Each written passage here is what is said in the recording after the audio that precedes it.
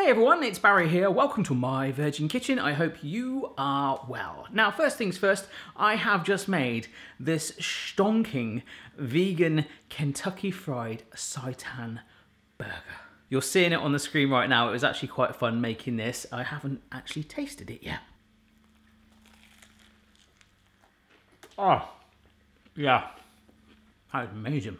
That is stonking. You've got like the real texture, the fibrousness which the seitan gives you right in there. And we've made this from scratch. I'm gonna come back to you in a minute, all right? Honestly, that is amazing. That has blown my mind. The full method and ingredients and write up all that stuff on my website if you're not there already. Let's rewind to a couple of months ago, maybe a good few months ago now. My friend Lettuce and I headed to London and he tried to convince me about this place called, I think it was the Temple of Seitan or the Temple of Hackney. And they basically did seitan, which I'd never tried before, fried chicken. They did a burger very similar to that. It actually blew my mind. So much so that I said that I'd try it one day and I have just done it. As you know, I've been doing a batch of vegan recipes at the moment. This is the last one in this initial batch right now, but there is a full playlist over the years that I have done of vegan and vegetarian inspiration. But this, out of all of it, is the most challenging because we're making the patty from scratch and you're gonna need some quite unique ingredients. Especially if, like me, you like meat as well, you're probably not gonna have nutritional yeast. This helps give it a bit of a cheesy flavor, but we are using vegan cheese slices as well. Vital wheat gluten. This basically arrived half exploded in the packet. It just went. And also some chickpea flour. This one's actually made in Glastonbury, near where I live, where they have that festival. Oh, and by the way, my inspiration for this video was, in fact, I'll just blow this up and put it right there. The chicken zinger. You see that diagram right there? I did quite a good job actually, didn't I? So the first thing we're going to do is make our seitan, which I want to call Seitan, and no doubt the comments box will be full of Satan puns. Just for the hell of it. It's actually much simpler than you think. So all we want to do is take our dry ingredients. So that is the vital wheat gluten, the nutritional yeast, and the chickpea flour. You want to just put that all into a large bowl together along with some seasoning. We can add things in like garlic powder, cumin, and paprika. I love paprika. But proper load it and go to town with it. You're gonna mix that all through so you've got all your dry ingredients into one consistent dry universal powder. Then all I did was get myself a good quality vegetable stock and poured that straight into those dry ingredients. As you stir it through, it will start to become a little bit clumpy, and almost straight away you start to realize that this thing is actually quite thready from like this whole powder and liquid mixture. This kind of blew my mind. I was being able to sort of like take little pieces and tear it into strands. It was actually pretty fun. So once you've thoroughly mixed that together, and be sure to scrape and get every little bit of flour at the bottom, you're going to take that out and then start to knead it just like it's a dough. Effectively, you are making a slab of dough here. But you really, really need to work it. You get the gluten in there working, it's all stretchy. And the really cool thing that I liked about it with all of that kneading going on is that it wasn't actually sticky at all. It would kind of stay together as one lump and it was kind of addictive. It smelled really good as well. I wanted to bottle it up and make Seitan aftershave for men.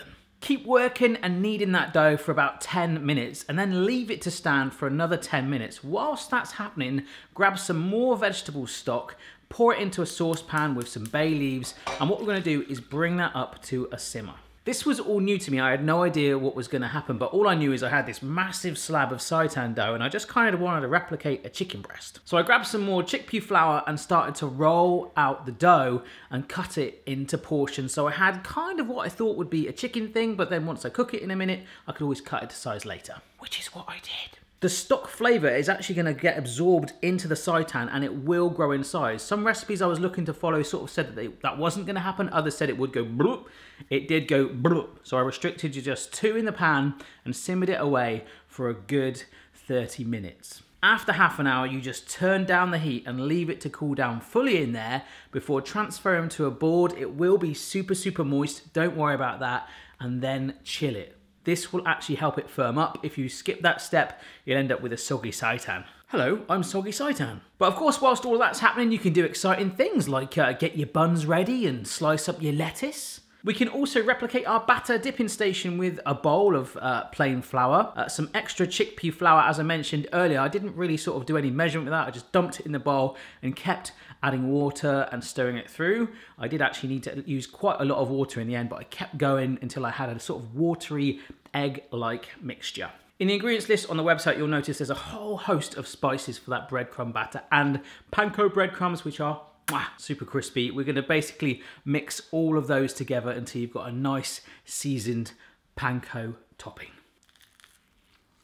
So I was just having a break from my narration. That is so good and tastes just like the one that I had in London. Oof. We are nearly there though, actually. So all you need to do is grab yourself a large saucepan and half fill it with some sunflower oil and warm it up. You know the oil is hot when you chuck in a little piece of bread and it browns within about sort of 5 to 10 seconds. It can be a little bit moist, but you need to make sure as much of that moisture is out of it, but by sticking it in the plain flour first of all and coating it round, that will actually stem that and also begin the first part of the coating process. Take it from the plain flour into our watered chickpea flour mixture, which will help coat it again and kind of replicate what an egg would do. And then we sit it into our panko breadcrumb topping, lifting all the crumbs on top, shake off any excess though, and lift it out so you've got this amazing crumbed seitan patty. Sorry, I know I'm getting excited for this, but it is so good. So with our oil ready, all we're looking to do is brown that seitan, dunk it in and fry it through. It will not take very long at all, so please keep your eye on it. It's my new thing. I've done that in a couple of videos recently. I might just do that in every video. Lift it out of the pan and it'll be a gorgeous golden brown color. Place it down on kitchen towel just to absorb any excess oil, and we are ready to construct that.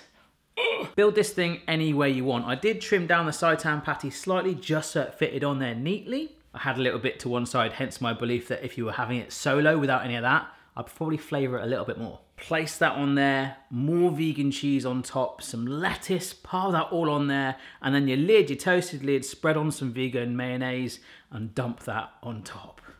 That is basically it. In my mind, it looks amazing and it tastes delicious too. And with a base seitan recipe like that, you can do lots of other things like jerk chicken. You can even do a steak as well with different marinades and rubs. Play around with it and ram it full of flavour. Now then, before I go, for the month of September, I'm going to make it all about you. In the comments below, let me know down below what video you want to see next. If you see a recipe suggestion that you like or that you are going to propose, then it's already there. Give it a thumbs up so it will go nearer the top. And from that top pile, I will pick one and we'll do that for the whole of September, I think. Yeah. All right, that's about it. Don't forget to subscribe for regular videos. Follow me on social media at My Virgin Kitchen. And I'll see you next time. Good luck. Try it. Take a picture.